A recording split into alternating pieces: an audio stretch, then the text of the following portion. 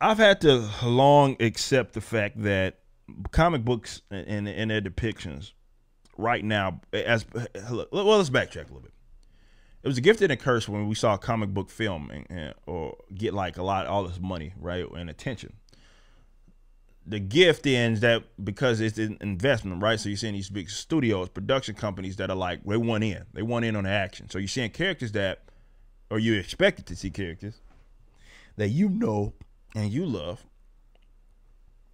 if you are a comic book guy that you've read, right? That you read up on, become knowledgeable on. And so that should make the long-time comic book fan exciting. Like, I've been reading this book, and now I get to see more live action manifestations of the character or groups of characters. And that is an awesome thing. That's a good feeling. It should be. Problem is, it's Hollywood.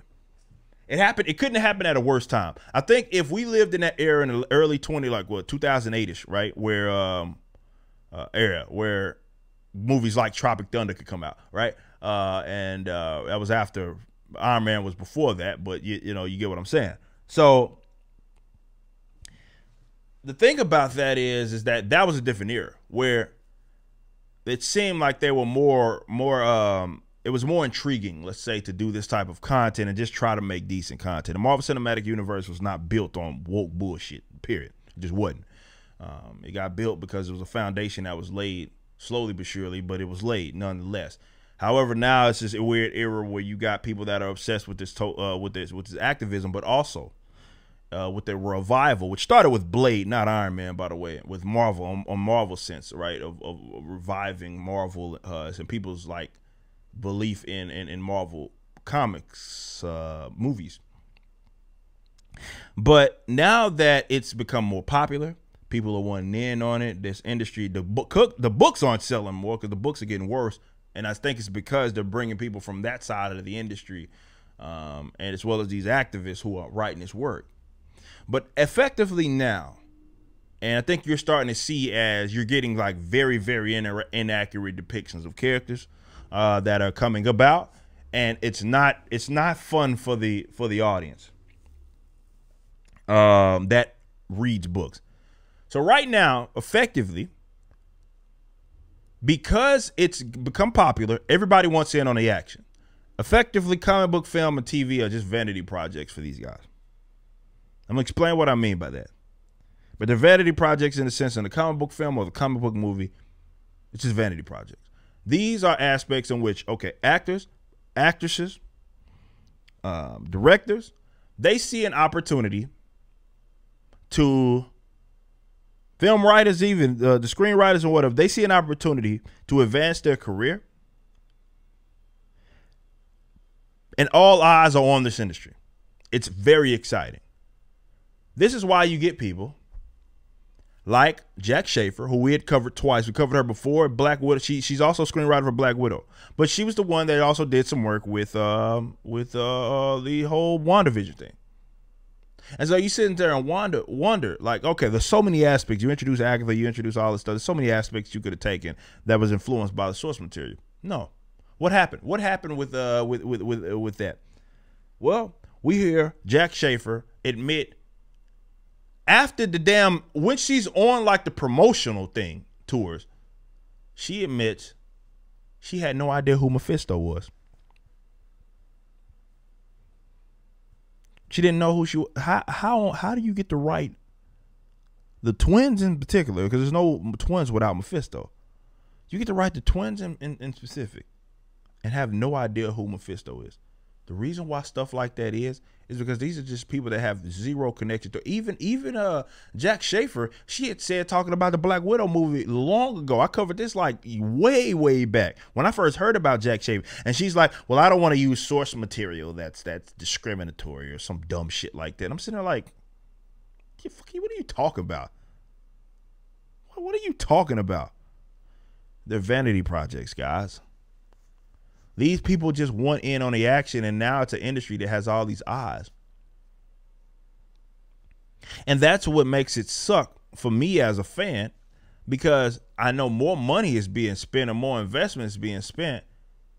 But now I have to, it's just an expectation that when I'm watching whatever it is that I'm watching, That shit ain't gonna be nothing like whatever it is that I'm reading in any of these books. I finally put on my book, so I can't like grab a book like near me, put them up now.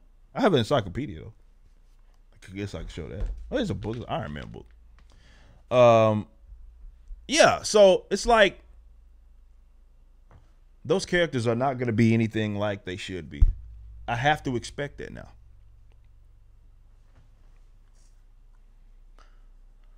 Source material is discriminatory. So it's like when you get stuff like Jack Schaefer not knowing who it is that they are.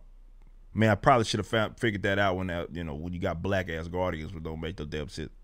These characters ain't gonna look and act nothing like what. Well, they may look. They may have a suit. Granted, Spider-Man.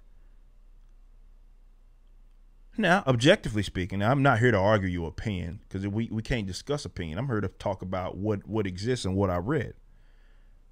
Peter Parker in the Marvel Cinematic Universe is by far of the three that we've seen in recent years, he's the worst one, and it's not even close. I don't care how much you dislike Spider-Man, Amazing Spider-Man, or you don't like, Sam Raimi Spider-Man. It doesn't matter. That's irrelevant. It's them two. It's Andrew and what's his name, and then you got Tom Holland Spider-Man, who's like way down here. Right? Because he's not anything close to Peter Parker. Not just in how he acts, but more so with how he interacts with the other characters. He's looking up to fucking Iron Man. That doesn't make sense. But wait a minute. When you consider that going forward, these are just vanity projects for these guys, they are going to change whatever it is that they want to change. They don't care. Like Marvel says, hey man, we got these characters. Here's a sheet. Here's their powers. And here's like a little sentence with their relationship in terms of how they interact with the other characters. It's like they look at that and they say, okay, yeah, we'll pull in that character. I'm gonna change this, and that because I want to show the world what it is that I can do. Right? I want to show the world what it is that I can do. You wanna know what also is proof? It's not just with the Marvel Cinematic Universe. You know what else is also proof? A movie that is proof that this shit is a vanity project. What was that? Fucking Birds of Prey. Birds of Prey is a prime example of it. It probably is a better example of it than anything else. Well, you got the chick that plays Harley Quinn. I think her studio was the one that produced it. And then you have characters that don't act nothing like themselves. That ain't the Birds of Prey. They ain't even no Oracle. That ain't the Birds of Prey. Black Canary, I mean, aside from her being tokenized, that's not even the worst of it. What they did to Cassandra Cain was criminal. That was whatever that chick's name. I forget her name. What's her name? Robbie, Margot, Robbie, I think, Robbie or some shit. Whatever her name, vanity project. That's all it was. Fucking vanity project. Now, usually when you think vanity project, you think, oh, okay, I want to showcase myself, and then it ends up failing. Sometimes it's not. Because they're not appealing. They're not appealing to guys like me. Not anymore. They're appealing to normies. This is why normies that eat whatever. Some normies will eat whatever it is you throw at them. You can have Spider-Man doing un-Spider-Man like stuff, acting like, when I talk about Peter Parker, not acting like P, acting like somebody else. But he's in a blue and red suit and he's web slinging. That's good enough for them. Get some explosions in the background. That's all you need. Birds of Prey was a vanity project, though. That's probably a better example. Probably should have started off with that. Because what that was is they took characters that existed in the books, shoehorned Harley Quinn. She had nothing to do with Birds of Prey, right? Nothing. Shoehorned her, removed who the OG, because I mean, the OG, like Oracle and Birds of Prey was Oracle and Black Canary. That was Birds of Prey. That's what it was. And then you had like Helena Huntress joining at some point. And then so if you consider like 3 Birds of Prey, I can consider them 3, right? And Huntress was in the movie. She's weird and awkward. Like none of those, like none of them really, but especially what they did with Cassandra Cain was goddamn criminal. That was criminal.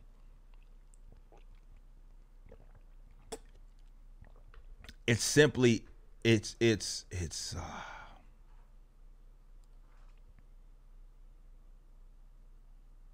vanity projects. So now I have to sit here and look at comic book film and comic book material that's being created And I can't get excited. I simply can't. Will I watch it and review it? Of course. But I can't get excited about that because these are instances where it's just popular right now. And people, directors, actors, actresses, film writers, screenwriters, they just went in on the action. So they're going to tell their story. And in the event that the source material gets in the way, and whether that be just a story they wanted to tell or activism, they will then rewrite characters to where they're nothing like themselves, if that means advancing whatever narrative it is they wanted to tell. You just watched a clip from my podcast, For Canon's Sake.